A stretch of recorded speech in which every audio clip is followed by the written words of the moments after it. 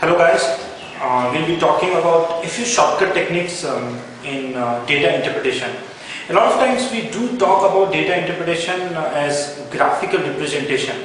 Right? We normally call it graphical representation of any kind of data. Now if we look at any kind of graphs, one set is already mentioned here. I'll straight away move to a few questions and sets.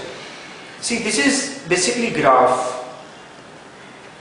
Now, if these people wanted you to do calculations, any questionnaire, any kind of questionnaire, if they wanted you to do calculations, they would have given you a table. But when I talk about CAT or any management entrance exam, even bank PO exams, table is a different thing and graph is a different thing.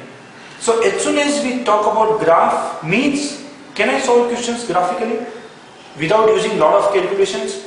Right? So, in this session, what I am going to do is tell you a lot of shortcuts which will be very useful in solving graphical questions. Of course, in tabular questions, the shortcuts will be different. So let us see how we can do that. Let's look at this question now. It's a very simple graph. I've actually taken these sets from actual CT or CAT papers and then giving you shortcuts here. The number of boys and girls in 5 different colleges. Right? Now let us see this. This is boys and this is girls. Okay, that's easy to understand. And then questions are based on this simple graph. Let us see. The question is, the number of girls from college A is approximately what percentage of total number of girls from all the colleges together? It's a simple question. What they are asking is, number of girls in A is what percentage of all girls together? Right? So if I look at this here, number of girls in A is this. Right? And question is asking you basically this divided by all these together, added together. A very simple question now. What people will normally do, this is approximately 2750. Okay? I am not going to waste your much time in doing actual calculation. That is something you can pause the video and do on your own, right? You will get the right answer. What people will do is 2750 divide by 2750 plus this is something 4000 plus this is something 30,500 and all those things. All those calculations you can do on your own. You don't need me for that. Another way of doing it is, can I take all these as blocks? Just treat these as your blocks. So this is block 1, block 2, block 3, 4, 5, 6, 7, 8, 9, 10. Now once I have treated all these as blocks, please understand I am not going to solve this question in this manner also. The manner will actually be very different. Right? If these are blocks, so can I say this is nothing but 5.5? This block is at 5.5. Now this is 8, so 5.5 plus 8 plus 7 plus something. I am going to solve a few questions based on the blocks also. Let's see the real shortcut. Let us say all these women or girls were equal in all the institutes. That is the main shortcut here. Let us assume girls in all colleges were equal. There were equal girls in all the colleges, right? So let us assume there were 10 girls in each college.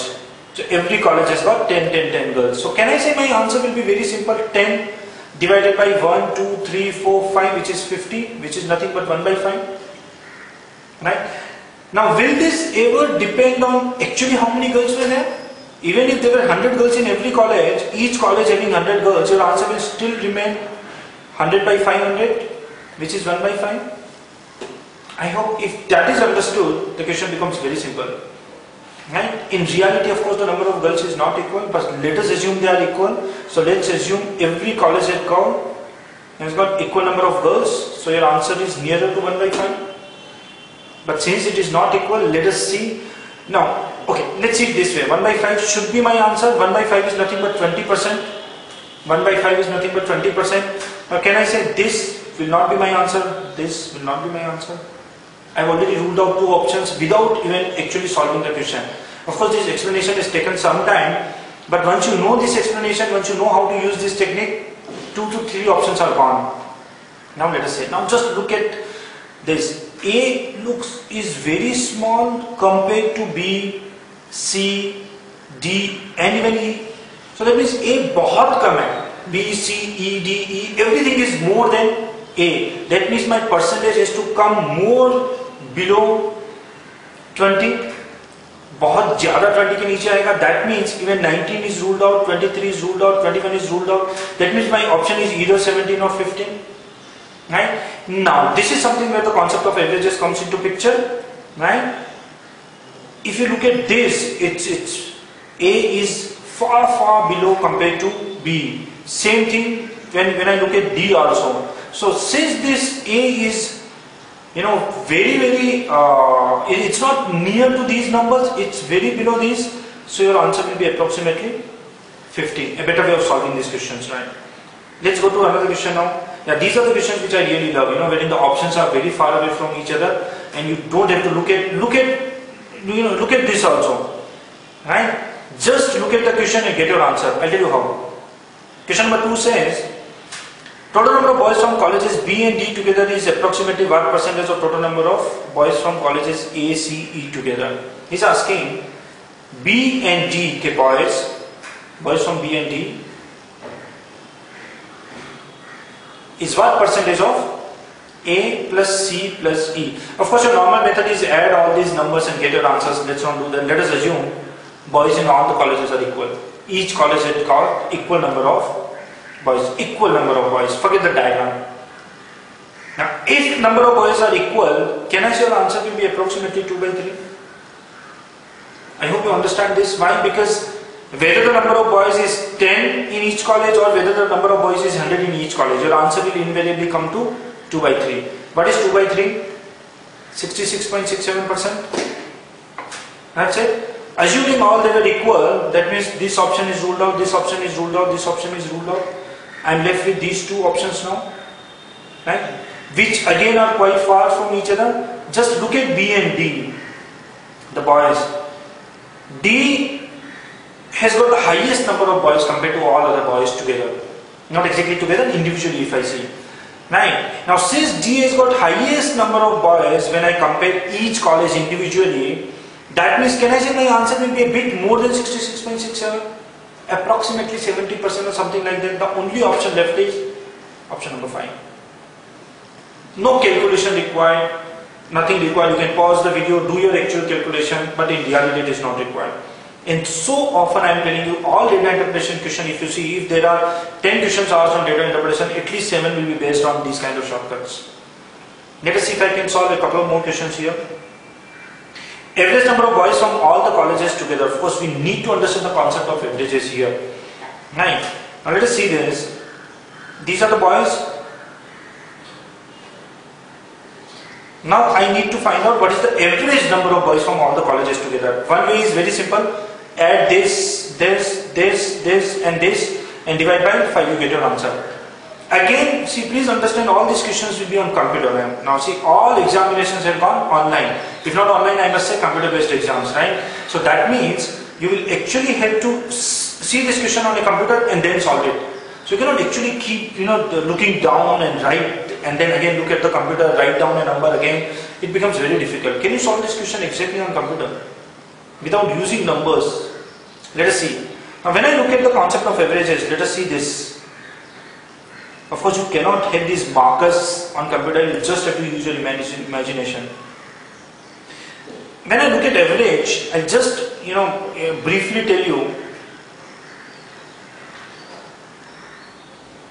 4 people have got 777 rupees each, and the 5th person has got, let us say, 2 rupees.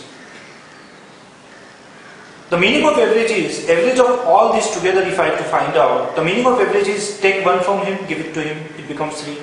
Take 1 from him, give it to him, it becomes 4. Take 1 from him, give it to him, it becomes 5. Now that means he has got 6, he has got 6, he has got 6, he has got 5. Take 1 from him, it becomes 6, it becomes 6. So what we actually do in average is take from people who have got more, give it to those who have got less. That is the basic concept of averages. If you understand this, trust me, a lot of DI questions becomes very easy. Let's see. Can I take something from this man and give it to someone called C? Take something from D, give it to C, right? So I have taken 1 block from D, given it to C. So C comes here and even D comes a bit on the lower side. Take something from this and give it to Mr. B. Half a block, so this is here, Right? You just have to see, again, you don't have these options of using markers, right? You have to do in your head, let's say. So basically I've reduced this, increase this, reduce this, increase this to a certain extent, right? So basically I've got one number here, one number approximately here, and if I got one number here, one number here, that means my answer has to be a bit more than 3500. Just by looking at the diagram you can understand. What is the most important is two options are ruled out just by looking at the diagram. Please understand, my explanation has taken almost 1.5 minutes, right? But in examination when you do, it shouldn't take much time. Right, so I reached 3500. Now 3550 is as good as 3500. There's not much of a difference, but when you look at this number, it is still come here, right? So you need to give more to people who have got less. So your answer will be approximately 3650. Of course, if you want, see, please understand, this is a better shortcut. If you want, you can use blocks, as I told you. Use the concept of blocks. I'll separately take this concept of blocks in a separate session. Yeah, this is one of the favorite question from my side. What is the difference between total number of boys and total number of girls from all the colleges together? You can just pause the video and solve this question. It's quite simple looking at the question, but when you start solving it in your normal manner, it will definitely take a lot of time. Let us see if we can solve it with a shortcut. Of course, the normal method is add all the girls, get a number x, add all the boys separately, get a number y, deduct one from the other and get your answer. Let's see if there is a shortcut really. At the end of the day, what I need is difference here. So just look at this.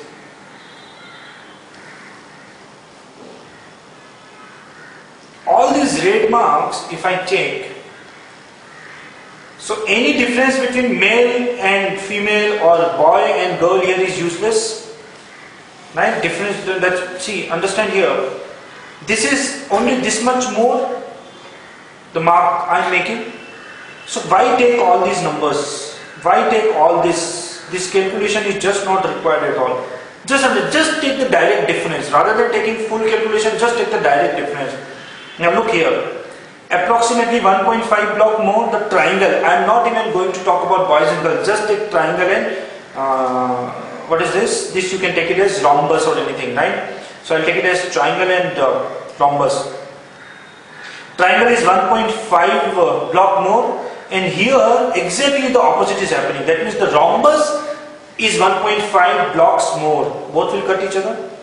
At the end of the day, you have to find difference. So on one side, basically boys are more, on another side, girls are more. That's it, right? Again, I'll explain you. Here the number of boys is more by 1.5 blocks.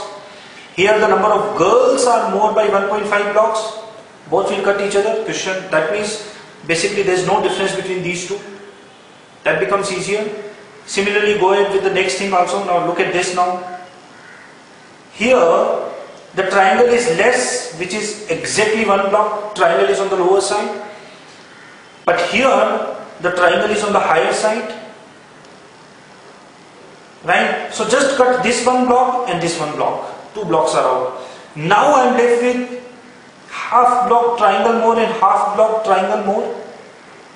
Basically 1 block triangle is on the higher side. 1 block is nothing but 500. Your answer is 500. Question solved. Right? I'll just explain it again.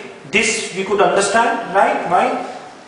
Triangle is more exactly 1.5 block, and here the diagonal or the rhombus is more on 1.5 block side. This is wrong. Now when I look at this, here the triangle is on the lower side by exactly 1 block, but here the triangle is more by 1.5 block. So right now I am just cutting this 1 block. So 1 block gone, right? Now if you see here also the triangle is more, and here also this triangle was more compared to girls by half a block. So half block this makes 500. You should solve it. Of course, again the explanation took so much of time. If you solve it in exam, it won't take much time. I hope you like the shortcuts. That's it. Thank you.